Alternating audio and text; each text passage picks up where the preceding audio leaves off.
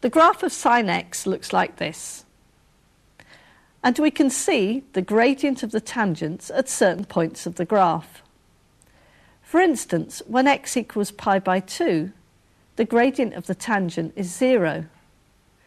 And it's also 0 at minus pi by 2 and at 3 pi by 2. At other points, the symmetry of the sine curve can help. So the gradient of the tangent at x equals 0 is positive, and it must be equal to the gradient of the tangent at x equals 2 pi. Also, the gradient of the tangent at x equals minus pi must be equal to the gradient of the tangent at x equals pi. They must also both have the same magnitude as the gradient at x equals 0, but be negative. Let's now plot the gradients of these tangents on a graph directly underneath the sine graph.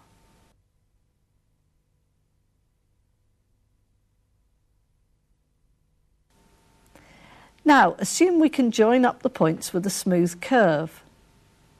Whilst we don't know the values at the peaks and the troughs, what we've drawn looks remarkably like the graph of a cosine function. So now we've got an idea of what we're looking for, let's differentiate sine x from first principles. Now there's three things that we need to know.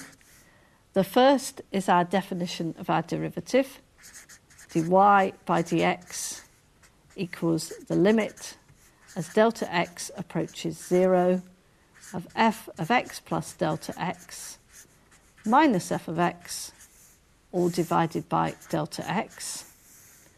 The second is one of our trigonometric identities, and that's sine c minus sine d equals twice the cos of c plus d divided by 2 multiplied by the sine of c minus d divided by 2.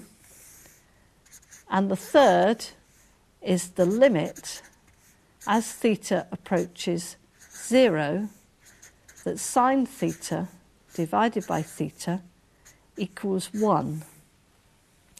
Now we can see this from a table of values. So if we have a look at theta when it's in radians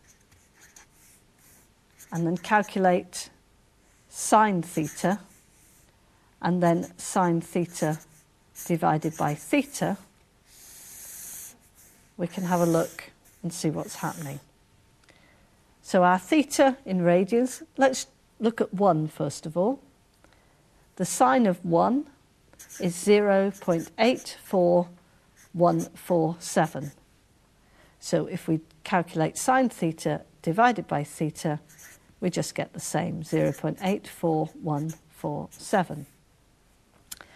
Now let's make theta smaller. Let's go to 0.1. The sine of 0.1 is 0.09983 and so on. Just, it continued on there, sorry. Okay, if we do sine theta divided by theta, then we get 0.99833 and again continues on. Let's make theta even smaller now at 0.01. The sine of theta is going to be 0.00999 and so on. So sine theta divided by theta equals 0.99983 and so on. And you can see that as theta is getting smaller and smaller and tending to 0, then sine theta divided by theta is tending to 1. Okay, well, let's carry on with the calculation.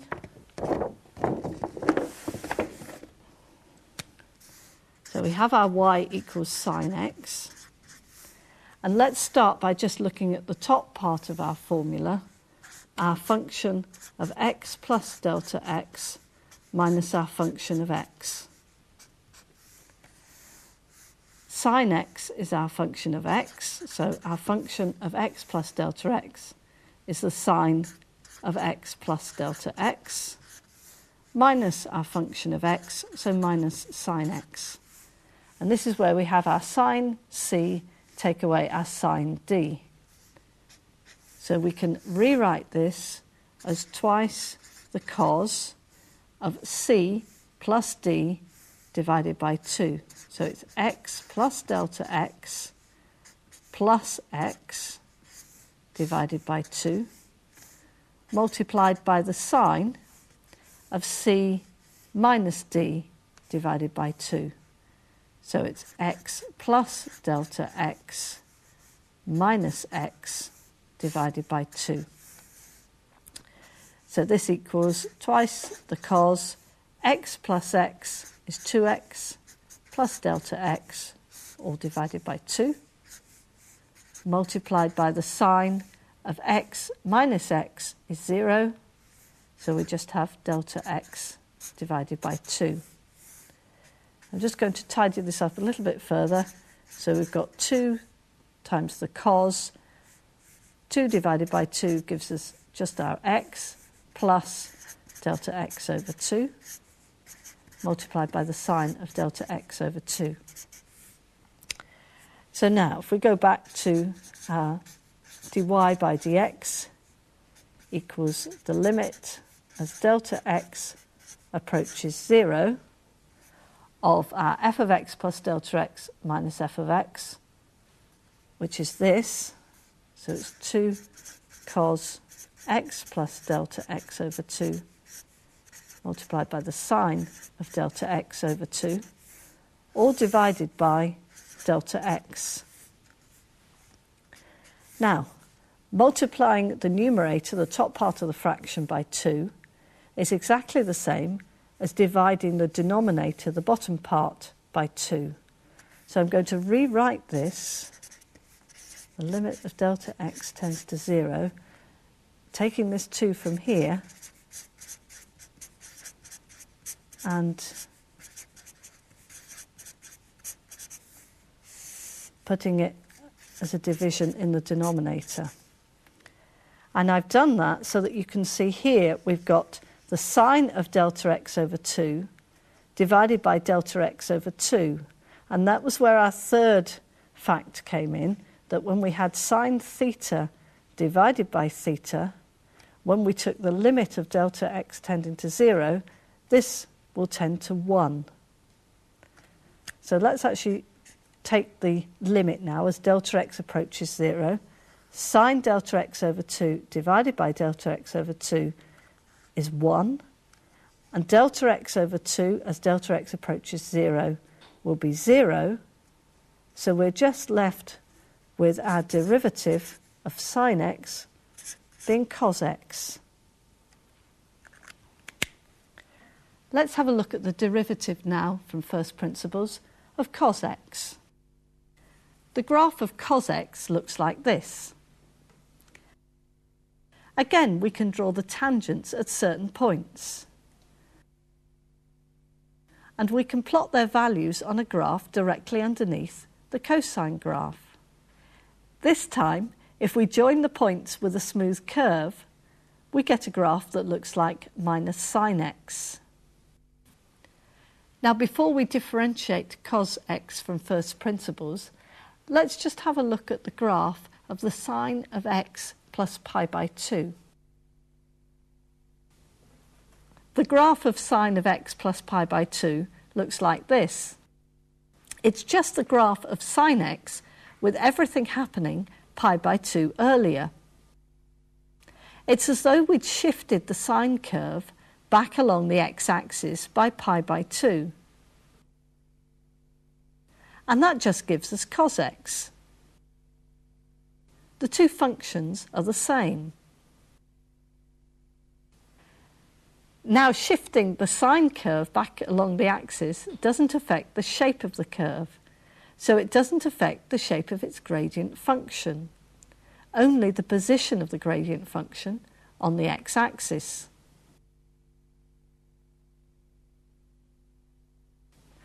So the derivative of sine of x plus pi by 2 is the cos of x plus pi by 2.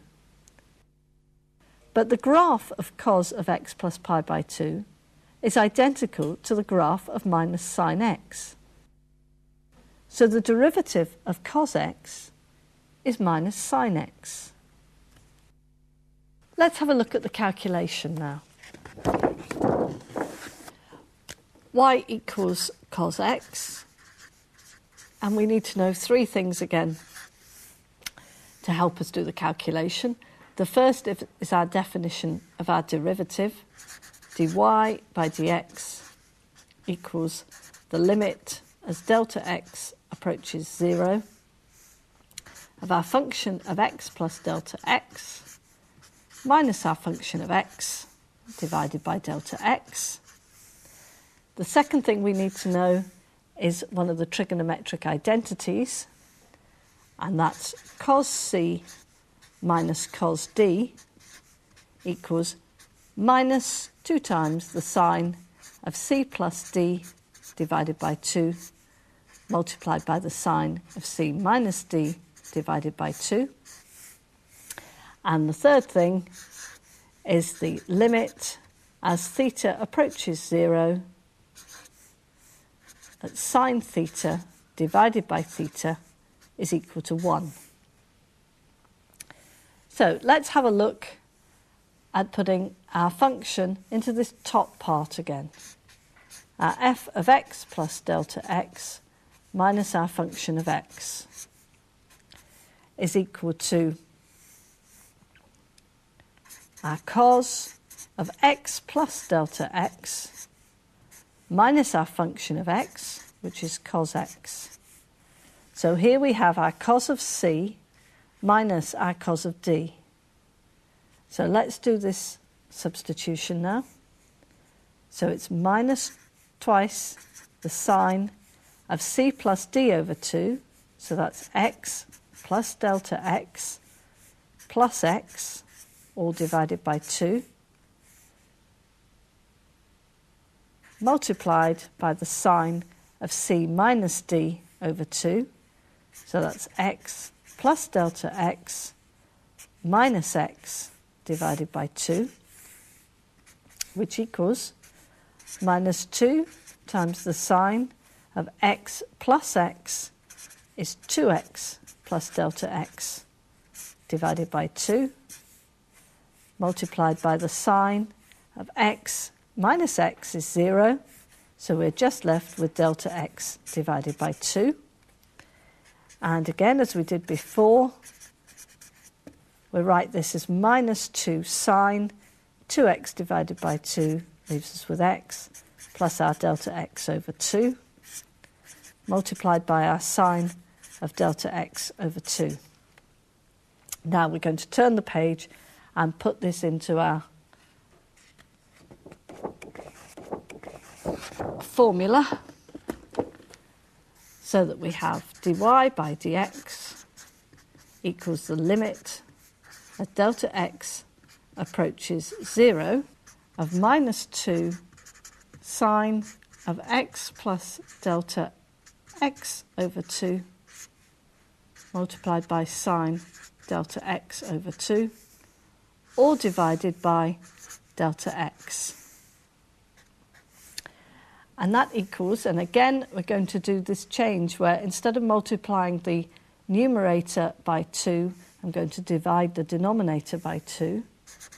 So we have the limit as delta x approaches 0 of minus the sine of x plus delta x divided by 2 multiplied by the sine of delta x divided by 2, all divided by delta x divided by 2.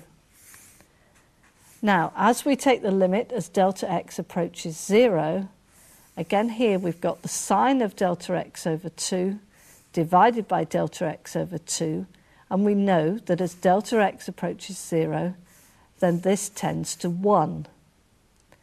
And then as delta x divided by 2 here tends to 0, then our derivative will be minus the sine of x. So our derivative of cos x is minus sine x.